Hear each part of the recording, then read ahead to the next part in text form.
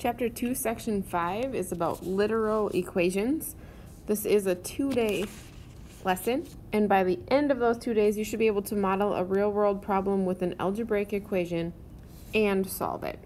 All right, so literal equations are actually equations that have 2 or more variables, and that should be your vocab word.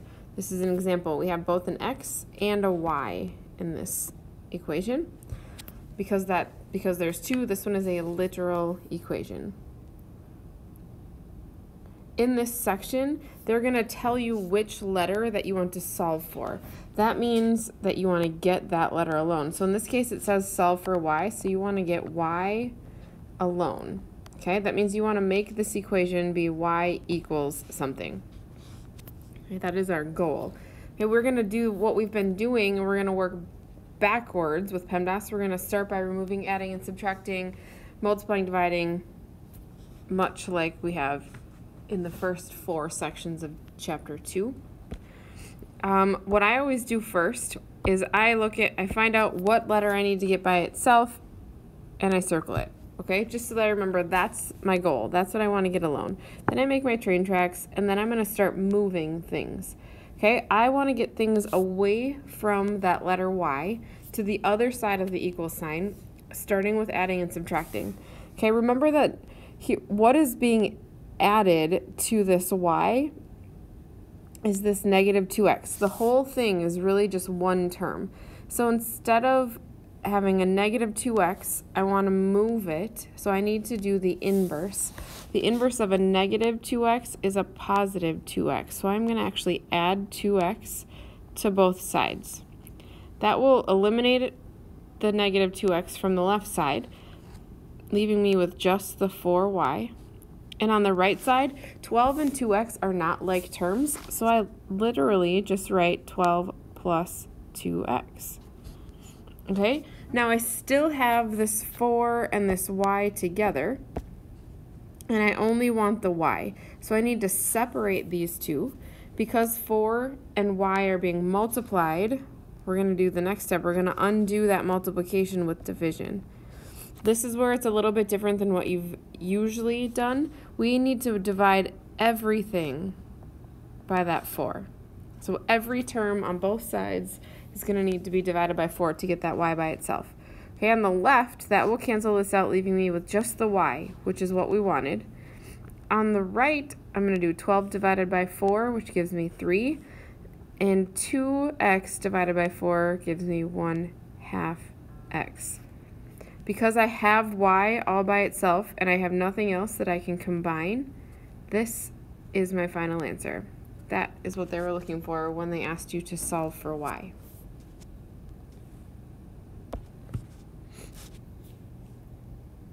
All right, this one is also asking me to solve for y, so this is what I want to get by itself. The reason I have these in blocks is because you could actually physically move them if that helps you, but we're going to try just following order of operations backwards. Much like last time, we're getting y by itself, and we're going to start with adding and subtracting. Where is the adding and subtracting that I can undo? Well, this negative 2x is what's being added on to the term with the y. So I'm going to do the opposite, or the inverse, of adding a negative 2x, and I would subtract a negative, which means I have to add 2x. A negative 2x and a positive 2x are what are going to make that go away. But remember, whatever I do on one side, I have to do to the other side. That leaves me with 5y on this side. And 12 and 2x are not like terms, so I'm just going to leave that as 12 plus 2x.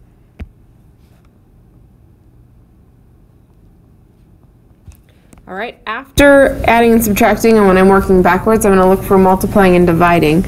And I only have this 5 times y left, so I'm going to divide by 5 on everything, every term.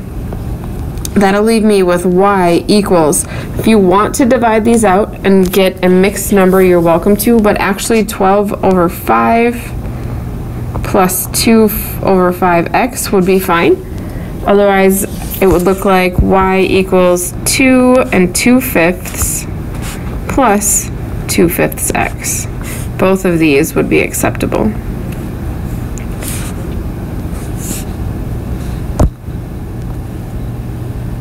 All right, again, solving for y. Feel free to move the blocks if that will help you. This is the letter I want alone. So if I'm looking for adding and subtracting, the number that's being added on to the term with the y is this 4. So we want to get rid of this 4 by subtracting it. That is the inverse. Okay, that leaves me with a negative 4y on the right and 5x minus 4 on the left, since those are not like terms. All right, we've added and subtracted. Checking for multiplying and dividing. Well, to get a negative 4 times y separated, I need to divide by a negative 4 on every term. Okay, that leaves me with just my y, which is exactly what I wanted. And on this side, I'm going to leave the negative 5 over 4x, but the negative 4 divided by negative 4 is a positive 1. So your final answer is y equals negative 5/4 x plus 1. Okay, word problems. The equation 10x plus 5y equals 80 represents how many pizzas and sandwiches you can buy for $80. X is the number of pizzas and y is the number of sandwiches. First thing we need to do is solve for y. All right, so if we have 10x plus 5y equals 80, and we're trying to solve for y, I'm going to work backwards. Take away anything that's being added or subtracted from that term, which means I'm going to subtract 10x from both sides, leaving me with 5y equals negative 10x plus 80. And then divide by 5 on every term, which gives me y by itself, like we wanted, equals negative 2x plus 16. Okay, that's part 1. I got y by itself. I solved it for y. Now it says how many sandwiches can you buy if x equals 3 or if x equals 6. So now I have it set up perfect that I can take these numbers and plug them in for this x. All right, so let's find out if we, since x stands for pizzas, we'll find out what our number of sandwiches would be if I bought 3 pizzas. Okay, so we have negative 2 times 3 plus 16. Well, negative 2 times 3 is negative 6, plus 16 gives us y equals 10.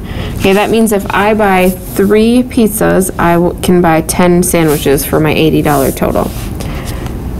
All right, then let's try, what if we bought 6 pizzas? Let's try that with a different color here. I'm going to plug in a 6 for my x. Negative 2 times 6 is negative 12. Plus 16 is 4. So if I buy 6 pizzas, I will still have enough money to buy 4 sandwiches. Okay, last slide for today. We want you to solve for y and then find the value of y if x is 0, 3, and negative 2. So you're going to get y by itself first, then plug in those 3 numbers into your x. All right, so if I want to get y by itself, this one all I have to do is subtract the 2x to move it to the other side. Okay, so y is equal to a negative 2x plus 5, or 5 minus 2x, same thing. Okay, so that's part 1. Now I'm going to plug a 0 into this x. If let's see, if I go negative 2 times 0 plus 5, well, anything times 0 is 0, plus 5 equals 5. So y equals 5 when x equals 0. Okay, then we're going to plug in a 3. So y equals negative 2 times 3 plus 5, which is negative 6 plus 5, meaning y would be negative 1 if x were 3. And now if we plug in a negative 2, y equals negative 2 times negative 2 plus 5. 4 plus 5 tells me that y would equal 9 if x were equal to negative 2. Okay, I'm going can erase this last one just so we have a little space for our next problem. All right, if I'm trying to get y by itself,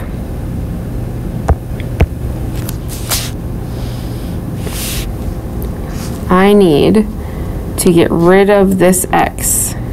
Okay, well, in order to cancel out a positive x, I need a negative x. So I'm going to subtract x from both sides. That leaves me with negative 4y equals negative x minus 4.